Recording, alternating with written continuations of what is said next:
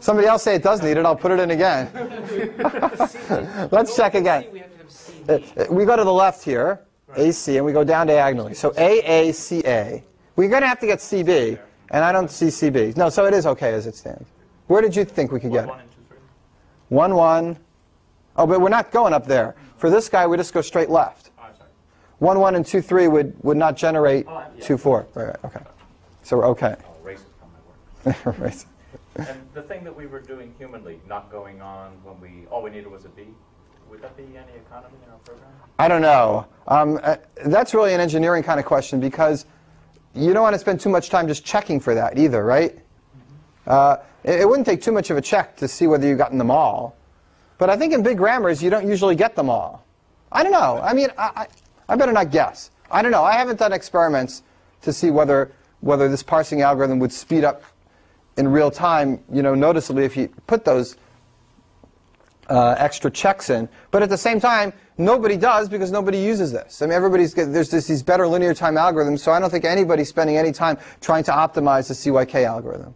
But yes, you can do parsing in linear time. Only with these LRK grammars, not in this general case. But nobody works with grammars in the general case. But with LRK grammars, you can definitely get it down to linear time. There's a very nice paper that first describes, I think, the first linear time algorithm. Actually, it might be n squared. I don't know if it was linear time in the first version of this paper. But I think in 1970, there's an algorithm by a guy named Early.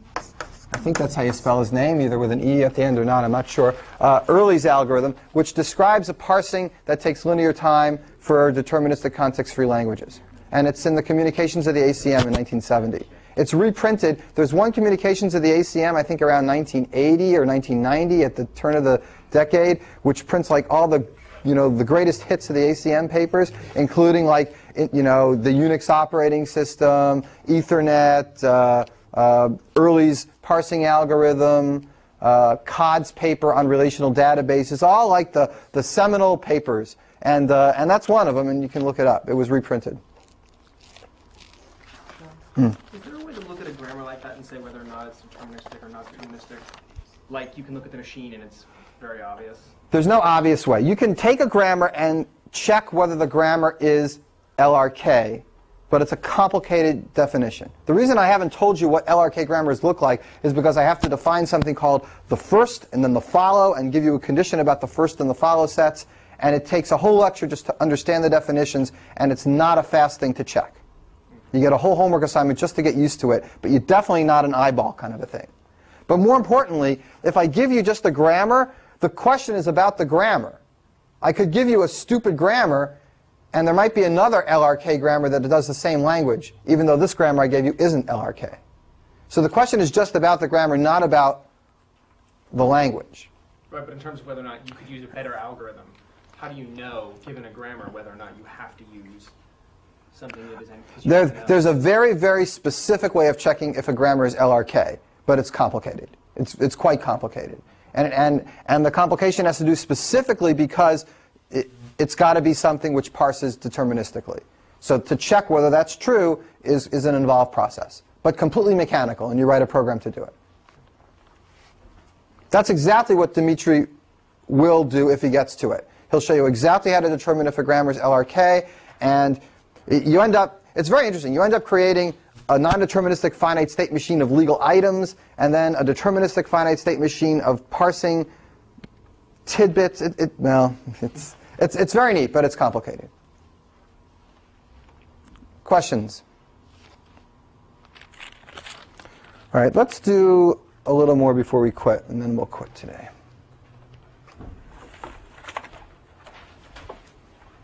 Questions more about this? Okay about this? There's really just one more topic to this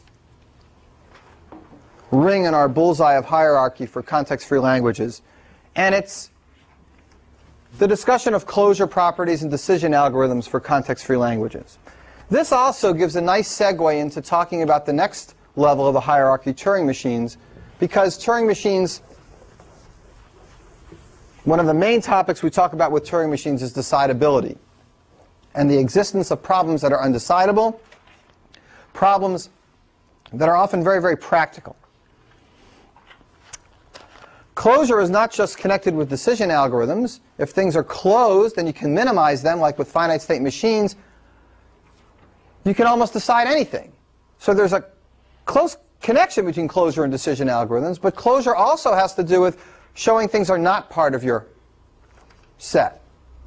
If you show something's not a context-free language with a pumping lemma, you might be able to show that something else is not context-free because these operations are closed for context-free languages. So let's quickly review what's closed for context-free languages, what's closed for deterministic context-free languages.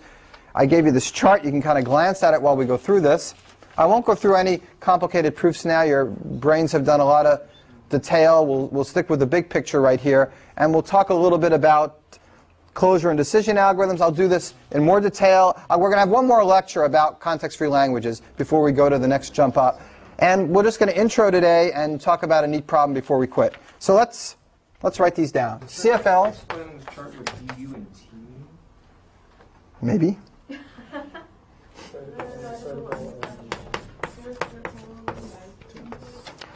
D means decidable, U means undecidable, and T means trivial. T means true. It means it's for sure decidable. It's just the answer is always yes. How is that different than decidable? It's not. You could have just written D, but if you wrote D, somebody would think that you really need a clever algorithm. The algorithm for the T's are print line yes. Oh, okay. Okay, so they're trivially decidable.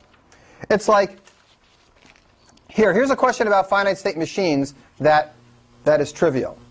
I give you a regular expression, and I ask you, is the language represented by this regular expression regular? And you say, well, yes, it is, and wonder why I would ask you that. That's a trivial problem. So is the complement, I give you a language that's described by a finite state machine. I ask you, is its complement also regular? What do you say? Yes. You say yes. That's a trivial decision algorithm. If I give you a context-free grammar, and I ask you, is the complement of the language generated by this grammar also context-free? That's a hard question. It might be and it might not be. And let's see if we can find that here. Is the complement of the language also a language of the same type? Regular sets? Trivial. Deterministic context-free languages? Trivial. Context-free languages? Undecidable. What used to be under that you scribbled out there? Yeah. I don't know. And how does one go from unknown to trivial? Yeah, there's a little star. This was solved last year, 1990. So we didn't have to bother with the one in the middle. So we just went right to trivial. That's right. It turns out that the complement of any context-sensitive language is also a context-sensitive language. They're closed under complement. Does that mean Turing machine? No, it's a little less than a Turing machine. Okay. It's algorithms that run in order n space. Oh, right.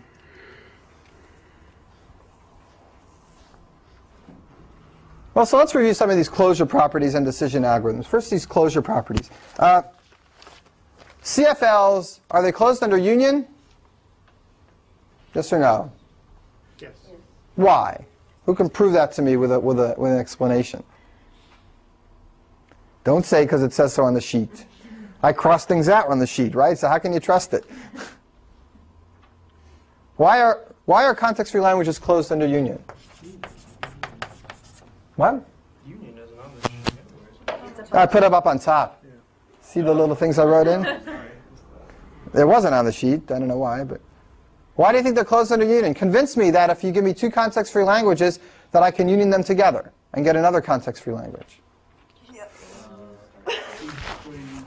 Here's the proof. All right. I guess this proof means you make two E moves from a new start state to the start states of the two machines you're given. All right. I like to do this proof with grammars because it seems more natural with grammars. You don't have to talk about E moves.